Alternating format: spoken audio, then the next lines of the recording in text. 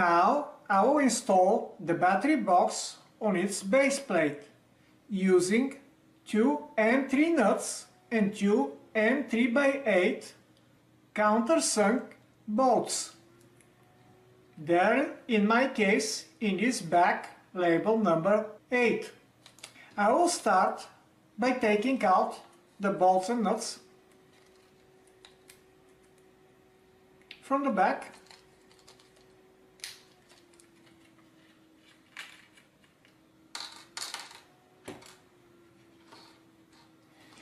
And next I will find the right plastic part. It is this plastic part here. I will take out the protective layer from the plastic, starting to peel it from one end. We keep searching until we find loose end and we start peeling from there.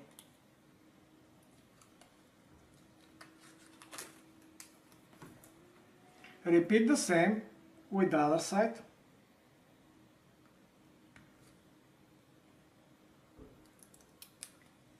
And peel. If it breaks, don't worry, you can still peel the remaining pieces. Now we will mount the battery box like this. The cable will be oriented toward this cut area here. As you can see, there is cut area on this side and there is no cut area on this side, so the cable should go toward the cut area.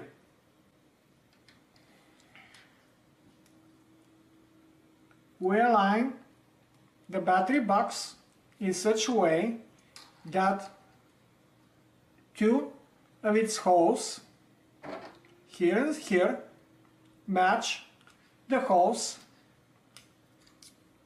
on the base plate.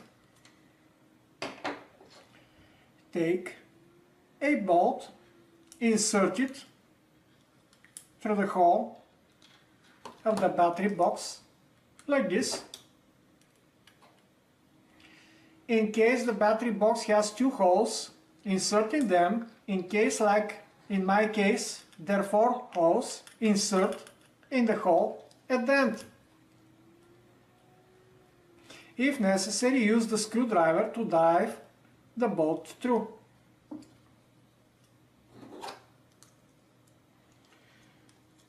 Insert the bolt, making sure that the cable goes toward this cut area here. Place nut. Do not rush to tighten yet. Repeat the same with the bolt on the other end.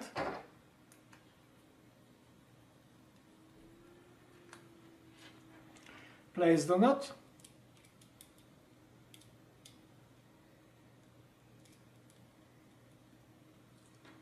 And tighten. If necessary, use the tweezers to hold the nut in place while tightening.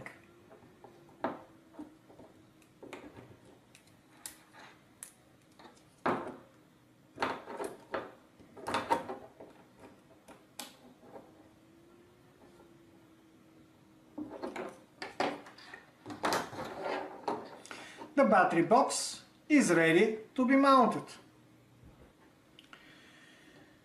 Now I will go ahead and install the battery box on top of these 4 pillars coming from the control board. For this we will use 4 3x6 panhead machine bolts. Please note that at least in my version of the manual they show nuts, but this is not true. This step does not require any nuts. The bolts are in this back, in my case, labeled number 4. I will take out 4 bolts.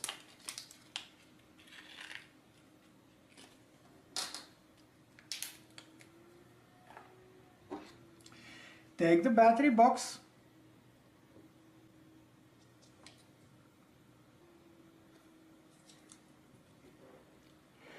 orient it with this cut area toward the ultrasonic ranger, so it will allow the cable from the ultrasonic ranger to go through. Run the cable from the battery box between the pillars in the center between the holes here and here.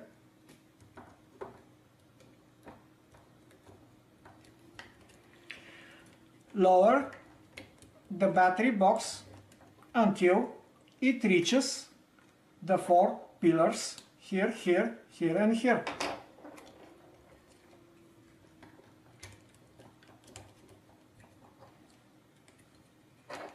If necessary, use the screwdriver to move some wires aside.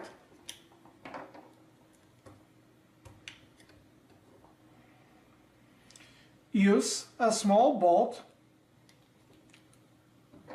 to tighten into one of the pillars, and when one of them is in place, you can go to the diagonal one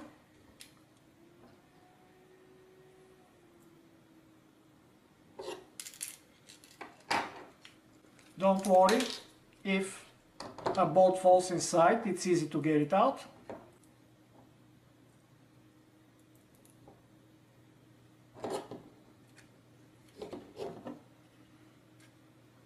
Go to the diagonal point and insert the bolt. We can actually use the tweezers to place the bolt in place.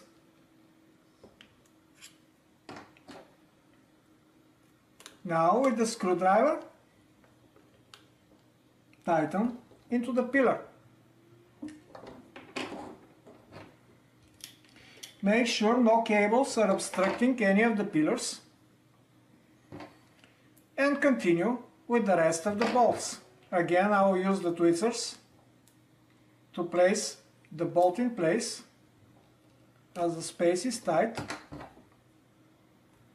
and then tighten it with the screwdriver. Do not rush to over tighten until everything is in place.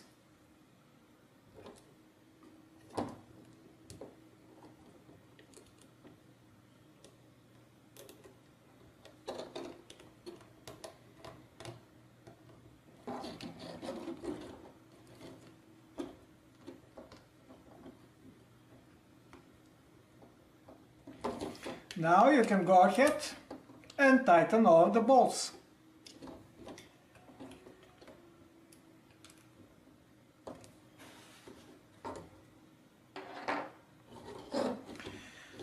The battery box has connector which will be connected on the motherboard here where it says battery.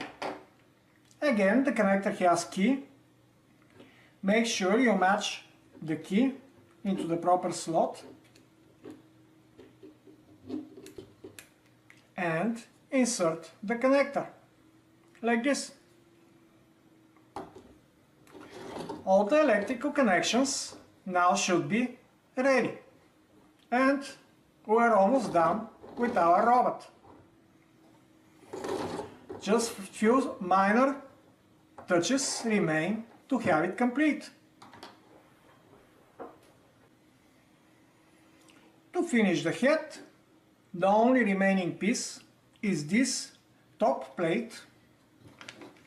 I will take it from the plastic bag, peel off the protective cover,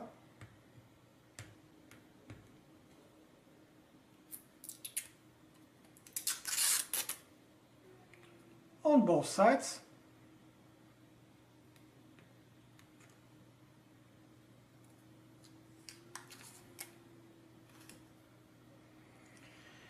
and now I simply will insert it into those slots here, like this. This plate is in place. All the plastic parts of the robot should now be in place.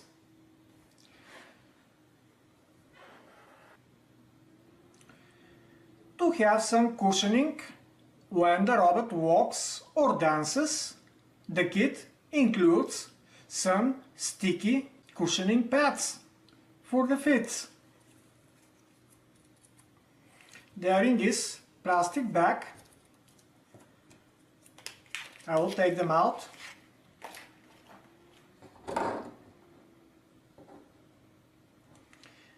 Take one of them. Turn the robot over.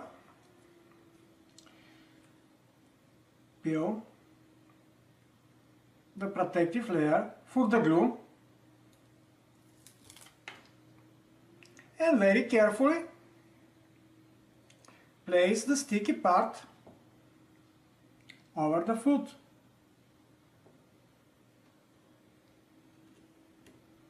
There are corresponding holes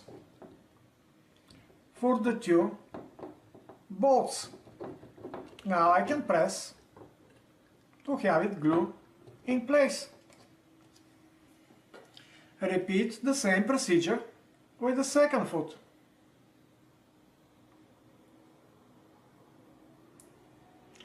Peel off the protective layer to expose the glue. Place the pad over the foot and glue it in place.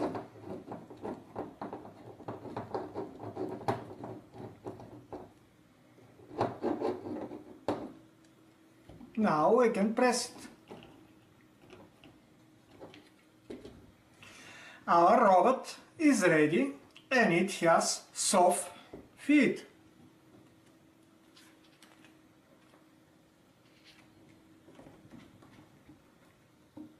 The only remaining thing is to have some decoration for the robot. Here it is. I still need to tighten the servos once when I have zeroed them properly. But other than that, my robot should be complete.